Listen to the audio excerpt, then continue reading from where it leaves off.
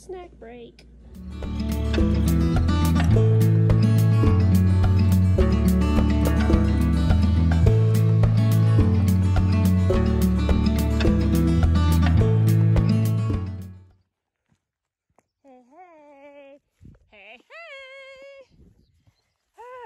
So I had to walk back and get my 44.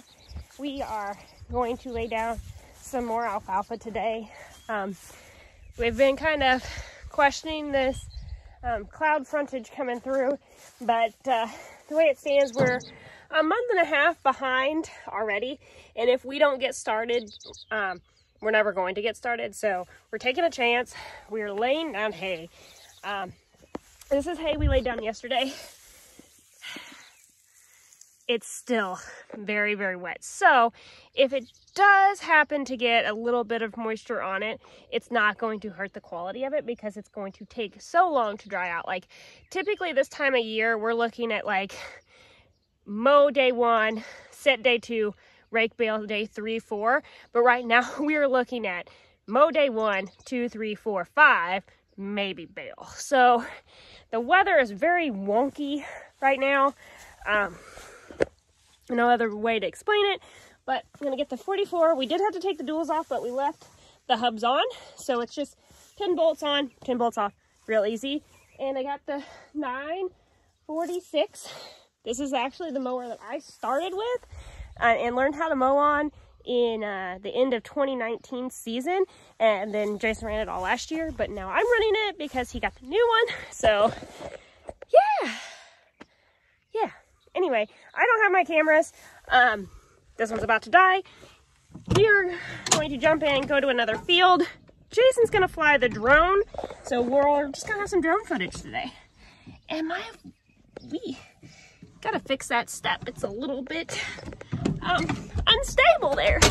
Yesterday I had a different cup in here, and on the first pass out, spilt my drink. So there's that. Let's fire up my girl here and head down the road.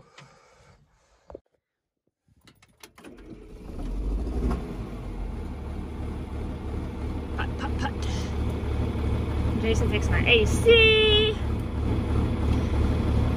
The radio doesn't always work, which is fine because you guys can't listen to the radio anyway. So let's get moving.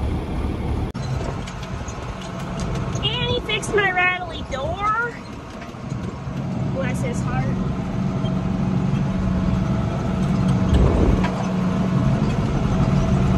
So we do run 2 mowers as much as possible. It just cuts down on time being in the field. If we're both mowing, that means we get twice as much done at once. It also allows the hay to dry more evenly when we go to bale it. So he really prefers 2 mowers, especially if one's down, the other one can keep running. AKA I keep running no matter which one goes down, because of course he's got to fix it. Like he does do all the mechanics himself. We can bring it back to the shop for him to work on. Very rarely do we send anything out. How you save money.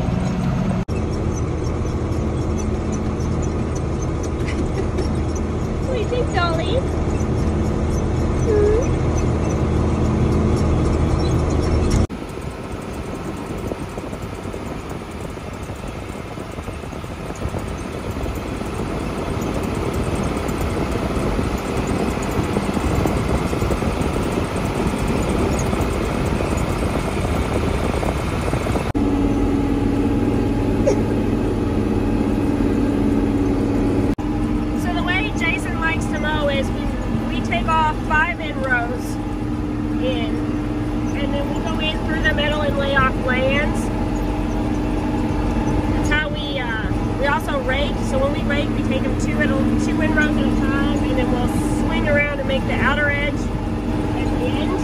Make the inroads.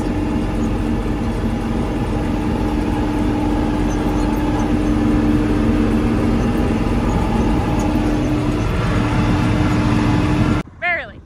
Whew, that was a close one. There is a lot of hay here. A lot.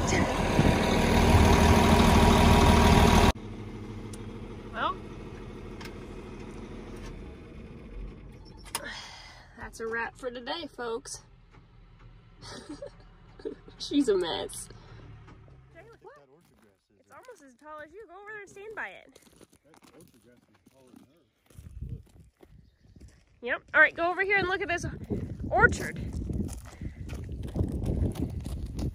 Orchard is taller than me. Can't even see me in there. Did you have fun mowing today? Yeah? Guess we'll do it again tomorrow. Right, babe? Do it again. Bye. See you later.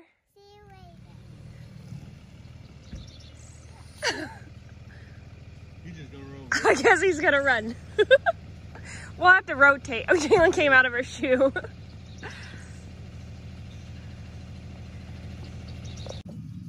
Good morning, everyone. Okay, so it's Tuesday morning. It's still a bit too wet for us to technically mow hay. So we are instead going to mow pastures. We are brush hogging today, and we talked about it a couple weeks ago that we needed to be doing it, but today we are actually doing it.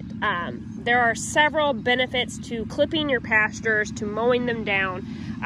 One, the main thing is A, reseeding. Two, it gets all of it the same height. So think about it like at your yard. If it's all the same height, then you have all equal sunshine to the whole thing. It allows it to grow better. So that's what we're doing. Reseeding, better growth. It's just the more you cut it, the better it'll grow. So these are where the cows have already been. So I swapped over, Jason started, and I'm gonna finish.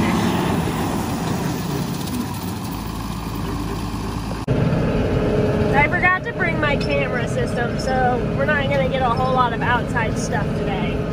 But Jason's walking through the herd, just checking on them, making sure they're doing all right.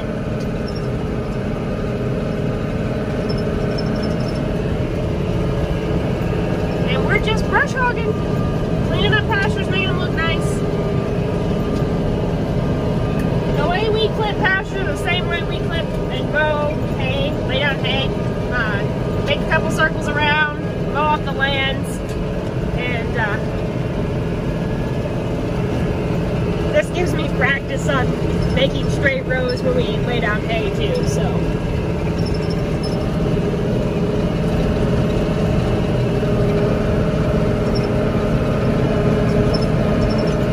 And I have Dolly today. What do you think, Dolly? Jason has Ryder, so it's like splitting up the children.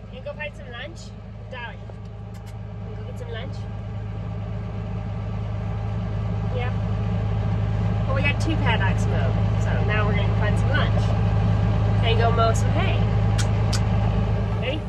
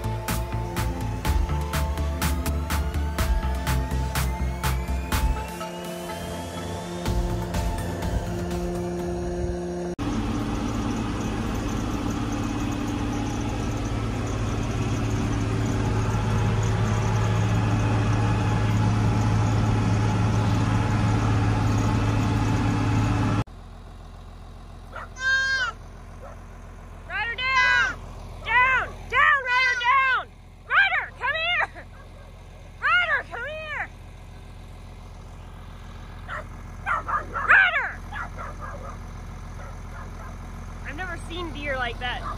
Like, come here. I got the baby up out. That's the same one from yesterday, I'm sure.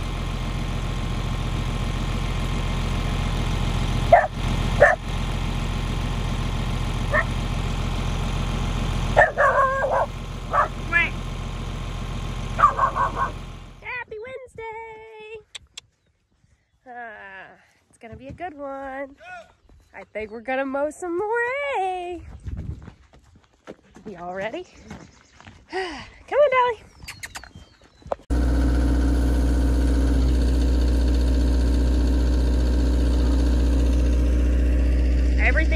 grass. They're gonna be so happy with their grass.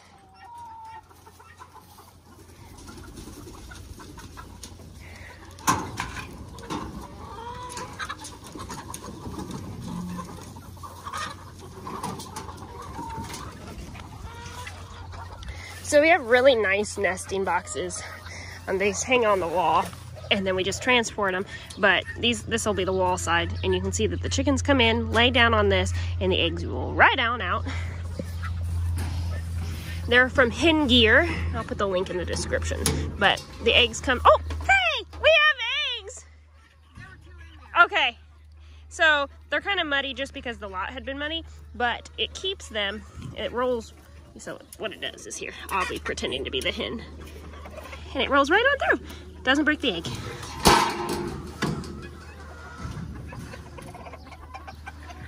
Oh, I guess I could let these out.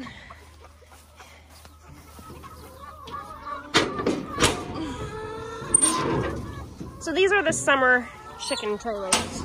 They just kind of migrate around.